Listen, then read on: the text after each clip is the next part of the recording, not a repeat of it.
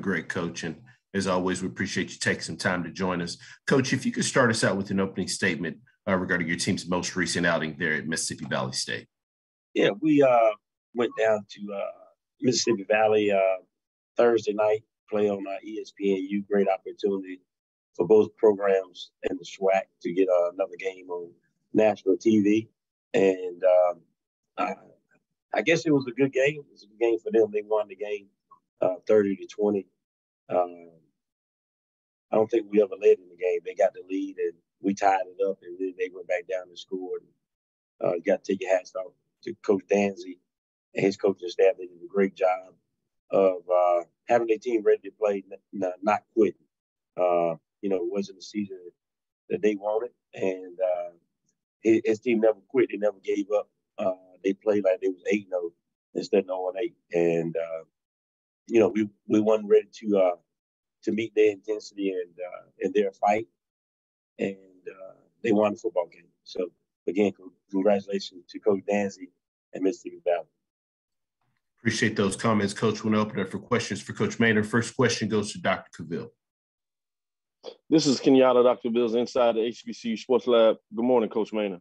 Good morning, Doc. Good. Wanted to talk a little bit about the Valley game that you did. You were able to put up some yards in terms of passing, but the turnovers, both in terms of interceptions and fumbles, seem to be costly in that matchup. And that's been a trend that I'm sure that you're not happy with. Talk a little bit about the need to take care of the ball during any football contest, particularly with your team. Correct. We had four turnovers, and you could say 5 or 6 because we went for it on fourth down twice. One time was late in the football game, and you can't turn the ball over 4 or 5 times against a good football team, and that's what Valley are. They play hard. I told my team before the week started, this is going to be the best 0-8 football team you ever going to play, and they proved me right, and they took it to us. So but the turnovers, you can't beat anybody turning the ball over 4 or 5 times. We did put up a few numbers, but at the end of the day, the only stat I care about is the W's and the L's. So we got the L. Moving forward, you move on to Jackson State, that obviously is 9-0, just the opposite of the team you played in terms of winless. They've been able to win every game. Top 5 in terms of the country, in terms of the ranking, obviously number 1 in most HBCU rankings. What are some things that you see in that matchup that you still think your team is able to get done to come away victorious? Man, I'll be honest, I don't know. Coach Sanders has done a tremendous job in putting together that team. The team is better than the team he had last year. Of course, Shadur is playing excellent quarterback. And when you got a quarterback, man, it always gives you a chance. And he got the best in the league, and he gives them a great chance to win every week. He got 3 running backs that they go to that all are capable of getting the job done. He revamped that offensive line from last year. It's even better. You got 4 wide receivers that you can go to. You got Travis also, Hunter, that plays some wide receiver and DB. Then you go to the defense, and got the best defense in the nation. The number 1 defense, they give up like 7-8 points a game.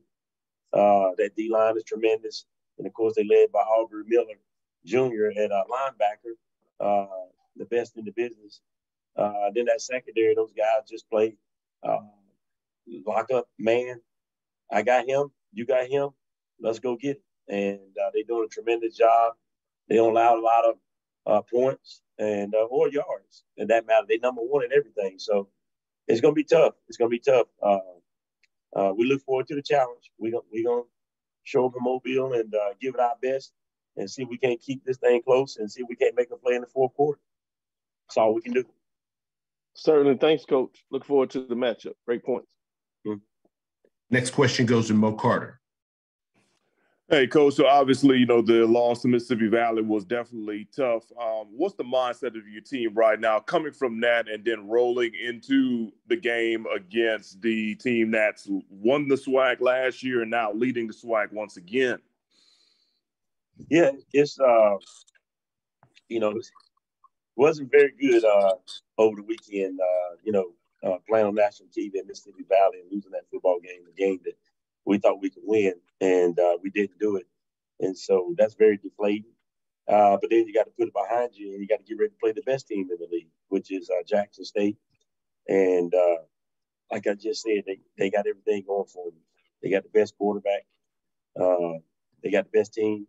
They got the best defense. Coach Sanders has done a super job of getting his guys ready to compete every week, and that's what they've been doing. So again, we look forward to the challenge. It's going to be a great challenge, and we have to play well. We have to play perfect football if we want to have a chance to play with these guys. And obviously, Mobile is an area that has been rich when it comes to recruiting for Alabama A&M, a pretty large alumni base for the Bulldogs down there, too. But as we looked at the numbers, Jackson State's fans, they've been traveling quite well, throughout the years, especially these last couple of years with Coach Sanders at the helm. So when it comes to fan support and whatnot, what are you looking for your fans, to try to help you, kind of make this a half and half ordeal down, since this technically is a neutral site game? Well, I think this game is sold out, and I think it's been sold out for a while. So hopefully it'll be about 50-50. Our fans have bought up tickets, and Jackson fans have bought up tickets. Hopefully Jackson fans didn't buy them all up before I got a chance to buy them, and we can use that 12th man to help us out and get us fired up and help keep us in the game. All right. Thanks, Coach. Thank you, Mark.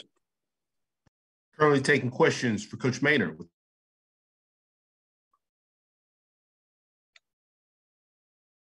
Any final questions for Coach?